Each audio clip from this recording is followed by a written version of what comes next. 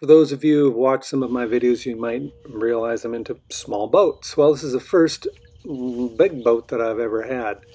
Don't have a trailer. I acquired this from the administrator to our homeowners association. This boat sat abandoned for about 3 years. You're allowed to park your boat there by the beach if you want to go crabbing, as long as you register it every year. Anyway, so I got the boat, pressure washed it, put that nice little emblem on it, and made these ramps so I can get it up in the back of my truck.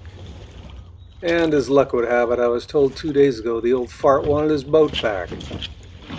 Whatever. Anyway, at the end of this video, I'll show you how I made the ramps and the dollies for getting the boat around. Got the little Velcro strap on the accelerator handle there. Got my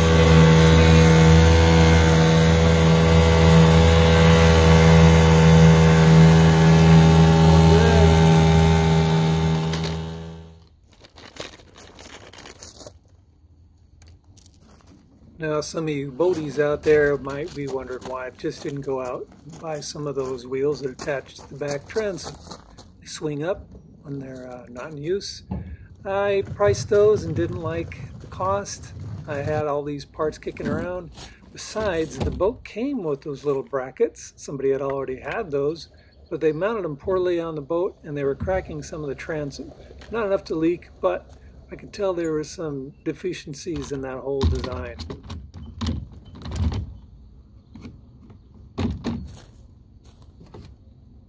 Here, I've got all the pressure on either the transom when I've got it upside down or just resting on the bottom of the hull.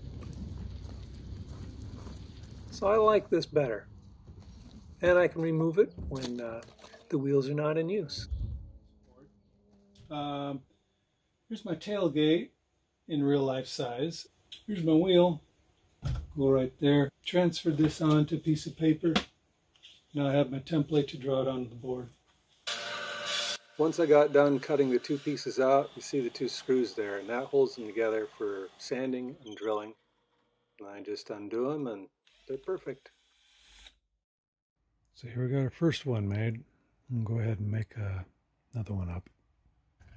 So yeah, two 2x4s, four 1x2s. 1x2s were cut at an angle, create a trough. Actually measured the angle about. If I even rubbed a candle around there to make it slide easier. 4-inch wide rollers that I found in a marine store. 2x4s are actually 3.5, so I put a little spacer board in there. 5/8 hole, axle hole. I put a little plastic conduit spacer in there to accept a 1/2-inch bolt. And, you know, 3/4-inch ply to create these. Screwed it in on the end. You can see how it's working. Anyway, this is mounted just a little higher than that. Reason for this, tailgate goes here, bottom here. So when I push the boat up, this thing doesn't go flying forward. It has to stop right there.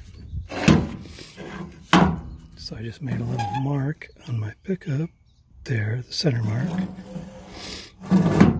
That's where I position that. And that one there. And then I line these guys up to the boat hull. Pretty simple. 10-inch Harbor Freight wheels. Cheap. These two boards here were grouped and spaced to fit these inner edges of the two holes. And I got a little rubber padding there. Pin keeps that in. When I want to remove that, remove the pin here.